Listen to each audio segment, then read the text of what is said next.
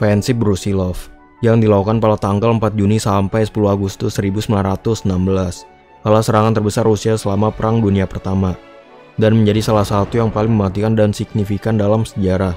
Tujuan utama ofensif Brusilov adalah untuk mengurangi tekanan di front barat dengan mengalihkan sumber daya kekuatan blok sentral. Brusilov bertujuan menembus garis pertahanan Austria-Hongaria yang merusak kem-kem militer mereka dan merebut beberapa titik wilayah penting. Tujuannya adalah melemahkan kekuatan blok sentral dan memperkuat posisi Rusia dalam perang. Dalam serangan itu, Rusia membuktikan mereka juga memiliki komandan yang kompeten. Dialah Jenderal Alexei Brusilov, dan dalam ofensif ini, ia telah menyebabkan kekalahan besar pada pasukan Austria-Hongaria, di mana kekalahan ini melumpuhkan total kekaisaran mereka, dan tidak pernah pulih setelah serangan Rusia ini. Namun, serangan itu harus dibayar dengan harga yang sangat mahal, dalam hal jumlah korban, dan pada akhirnya, membuat Rusia kekurangan sumber daya untuk mengeksploitasi atau mengulangi keberhasilan ini.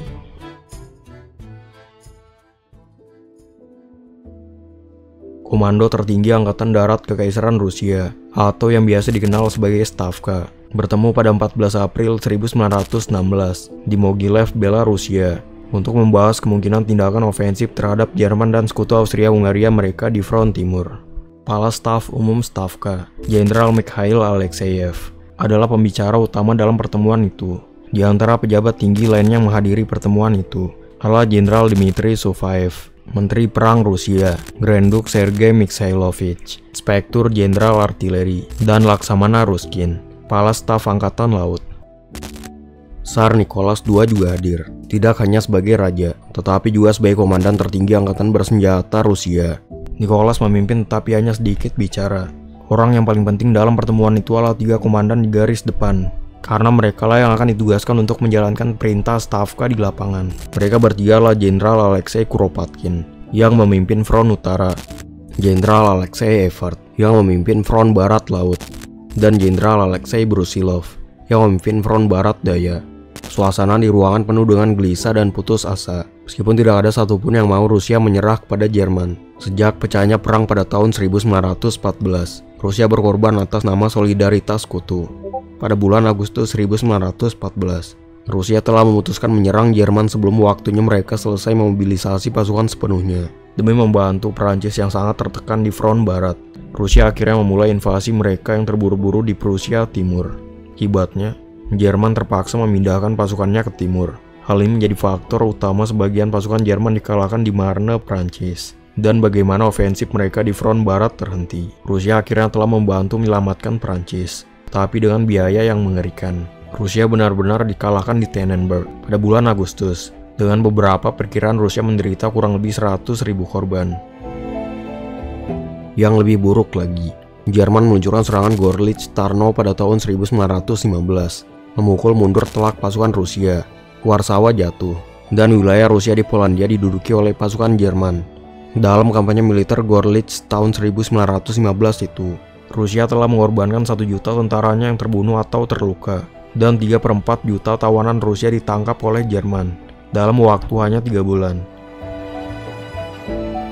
Pasukan Kekaisaran Rusia yang babak belur berlumuran darah. Rasa lelah dan betapa sia-sianya perang mulai meresap ke dalam jiwa orang-orang Rusia. Tahun 1914 jelas bukanlah seperti tahun 1812. Ketika pasukan Perancis Napoleon menyerbu Rusia, akan dibutuhkan lebih banyak salju Rusia untuk mengalahkan pasukan Jerman dan mitra junior mereka Austria. Kekuatan sentral saat itu telah menimbulkan 2 juta korban pada pihak tentara Rusia. Meskipun Rusia belum juga kalah dalam perang itu, beruang Rusia telah lolos dari cengkraman kami. Tidak diragukan lagi ia mengalami pendarahan dari beberapa luka, tetapi masih belum mati, kata Marsekal Jerman von Hindenburg. Pertemuan di Mogilev telah dipengaruhi oleh beberapa peristiwa buruk, dan mungkin ada rasa deja vu. 3 Jenderal Alekseyev mengatakan bahwa Rusia telah sepakat untuk melakukan ofensif musim semi, sebagian besar untuk mendukung gerak maju pasukan Inggris di Somme, yang dijadwalkan akan dilaksanakan pada musim panas 1916. Gerak Inggris ini juga dilatar belakangi oleh kota benteng Verdun, Prancis, yang dikepung oleh Jerman pada bulan Februari 1916. Prancis yang payah memohon kepada sekutu lainnya, Inggris dan Rusia, untuk melancarkan serangan di daerah lain. untuk memaksa Jerman mengalihkan sumber daya dan perhatian mereka dari pertempuran Verdun.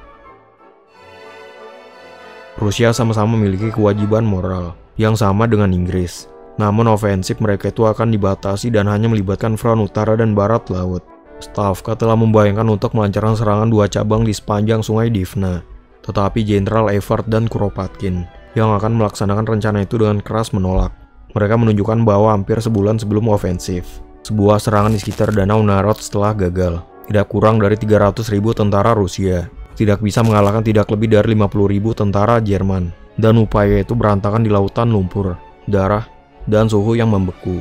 Rusia telah menderita lebih dari 100.000 korban, termasuk 10.000 orang yang meninggal karena paparan udara dingin yang mengerikan. Di sisi lain, Alexei melihat ada sebanyak 800.000 pasukan baru yang akan mengisi kerugian yang sebelumnya diderita. Hal ini membuat Rusia memiliki pasukan yang lebih dari cukup untuk melancarkan serangan baru. Evert dan Kuropatkin sebenarnya tidak yakin, tetapi akhirnya mereka dengan berat hati menyetujui serangan itu. Jenderal Alexei Brusilov kemudian berbicara, "Saya mengusulkan agar kita melancarkan serangan di front barat daya untuk mendukung rencana tersebut," kata Brusilov. "Kita memiliki keunggulan jumlah pasukan atas kekuatan sentral di situ. Mengapa tidak menggunakannya untuk keuntungan kita dan menyerang di semua lini secara bersamaan? Saya hanya meminta izin langsung untuk menyerang musuh di depan saya pada saat yang sama dengan rekan-rekan saya."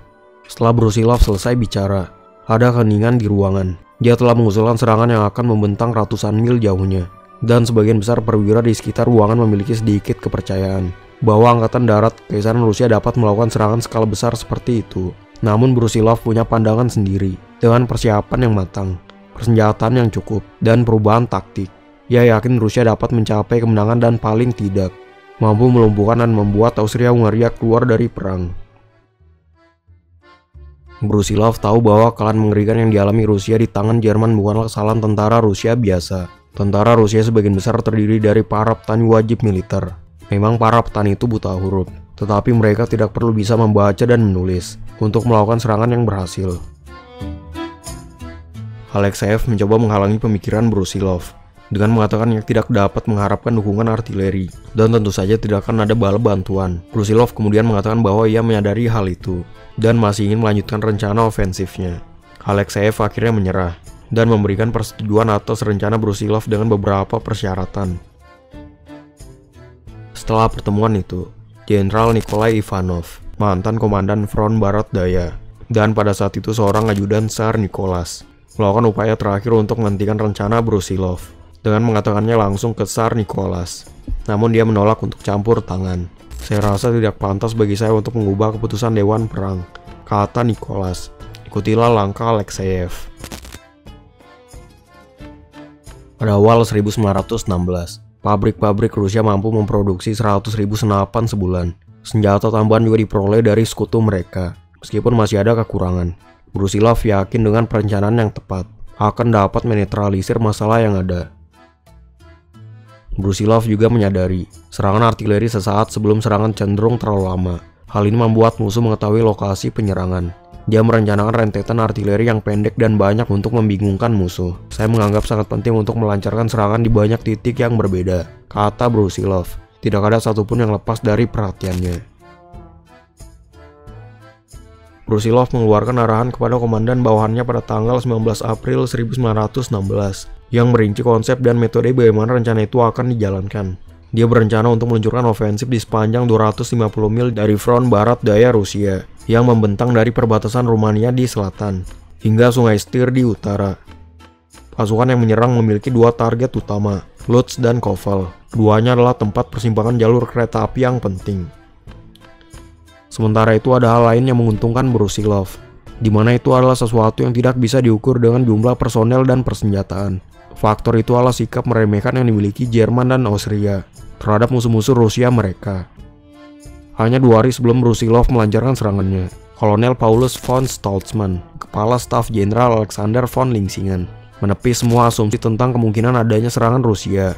Rusia kekurangan personel yang memadai, mengandalkan taktik yang bodoh, dan dengan begitu sama sekali tidak memiliki peluang untuk berhasil, katanya. Perhatian Austria terhadap Italia dan front Italia juga memainkan peran dalam membuat Wina tidak siap. Jenderal Konrad von Hatzendorf, kepala staf umum Austria, menganggap Rusia sebagai bulu yang telah patah, yang memang masih mampu melakukan beberapa pertempuran, tetapi tidak lagi menjadi ancaman yang serius. Dengan begitu, mereka memusatkan perhatiannya pada perbatasan antara Italia Utara dengan Kekaisaran Austria-Hongaria, di mana Italia dan Austria terkunci dalam pertempuran berdarah di dataran tinggi pegunungan dan lembah Alpen.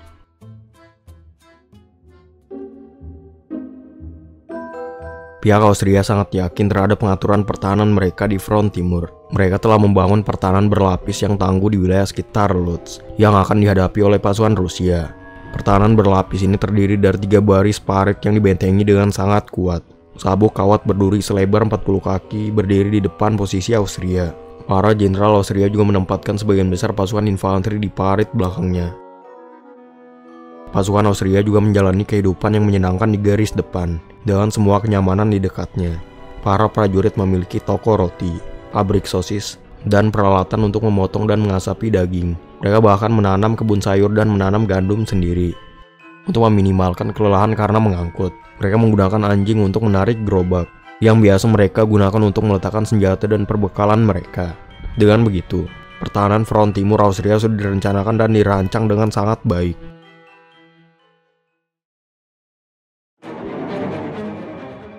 Ofensif Brusilov yang hebat dimulai pukul 4 pagi pada tanggal 4 Juni 1916. Tentara ke-8 Rusia pimpinan Jenderal Kaledin di sayap kanan Brusilov di Volhynia menunjukkan perkembangan yang baik di tahap awal serangan. Tentara ke-8 yang terdiri dari Korps ke-8, 39, dan 40. Ketiga korps menurunkan kekuatan gabungan yang terdiri dari 100 batalion. Tentara ke-8 dikerahkan di garis depan yang panjangnya sekitar 30 mil untuk maju menuju Lutsk, yang merupakan tujuan utamanya. Lawan mereka sekarang adalah tentara keempat Arduk Ferdinand. Artileri Kaledin membuka serangan. Tidak kurang dari 420 artileri berat dan howitzer menghantam parit pertahanan Austria dengan akurasi yang luar biasa. Hujan peluru artileri menghancurkan jaringan parit dan mengubur pasukan Austria yang tidak cukup beruntung di sekitarnya. Serangan hebat ini mengubah situasi yang sebelumnya tenang menjadi bencana. Peluru-peluru artileri lainnya melubangi tanah menjadi kawah-kawah besar dan mengirimkan partikel tanah halus berpasir ke langit dengan bentuk awan besar. Setelah 5 jam, meriam-meriam itu berhenti. Pada saat itu, infanteri Rusia mulai melakukan serangan. Serangan utama tentara ke-8 Rusia dipimpin oleh divisi infanteri cadangan ke-102 dan divisi senapan kedua. Garis panjang pasukan infanteri Rusia dengan bayonet terpasang bergerak di kejauhan dan mulai mendekat. Lebih buruk lagi, Austria menemukan bahwa tanah berpasir halus yang telah dihamburkan oleh pengeboman sebelumnya telah menyumbat sebagian senapan mesin mereka, membuatnya sebagian besar tidak berfungsi. Banyak artileri Austria juga terganggu oleh debu, dan krunya berusaha mati-matian untuk membersihkan meriamnya, namun kemudian segera melarikan diri sebelum disapu oleh gelombang serangan Rusia. Markas besar tentara keempat Austria terletak di Stavok, sebuah kota kecil dekat garis depan. Lihat apa yang terjadi. Staf kantor pusat segera melompat ke dalam kendaraan mereka dan bergegas untuk menghindari penangkapan. Meninggalkan rasa malunya, Arduk Joseph Ferdinand melarikan diri ketika tentara Rusia semakin dekat dengan Lutsk. Dalam gerak mundur ini, seseorang berhasil mendapatkan bendera resimen angkatan darat keempat. Bendera berwarna-warni yang dihiasi dengan elang berkepala hitam dari dinasti Habsburg. Prajurit ini mengibarkannya untuk mengumpulkan para prajurit. Ia berhasil mengumpulkan segelintir prajurit Austria, dan mereka bertempur dengan hebat sampai mereka tersapu oleh gerak maju gelombang tentara Rusia. Rusia telah menyerbu ketiga garis parit Austria pada malam hari. Tentara Habsburg yang mengalami demoralisasi sepenuhnya telah mundur. Dalam 2 parit pertama, 3/4 korban Habsburg berasal dari tembakan artileri. Di garis parit ketiga, prajurit mereka menyerah begitu saja.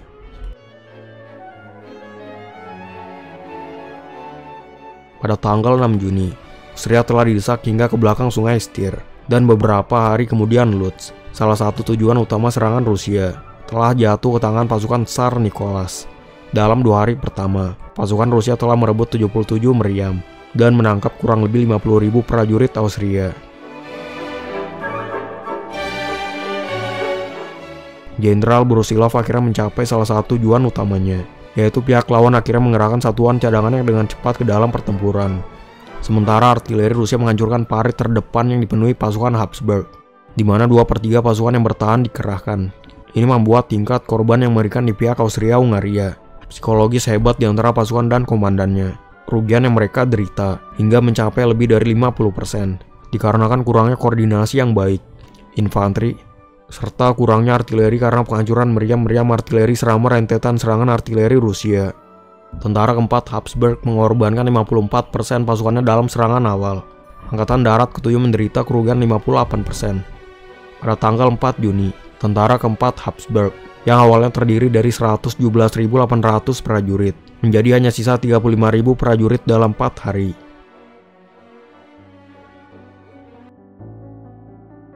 Tetapi keberhasilan ofensif Brusilov hanya bisa sejauh ini. Memang, suksesannya masih bergantung pada gerak yang dilakukan oleh rekan-rekannya di front utara dan barat laut. Jenderal Evert dari front barat laut tidak pernah menjadi pendukung antusias dari rencana Brusilov dan menolak untuk meluncurkan serangannya sendiri. Penundaan itu sebenarnya membahayakan ofensif Rusia, dan sepertinya tidak ada yang bisa mendesak Evert bergerak lebih cepat. Dia akhirnya melancarkan serangan terlambat pada tanggal 18 Juni, hampir 2 minggu setelah Brusilov membuka serangan.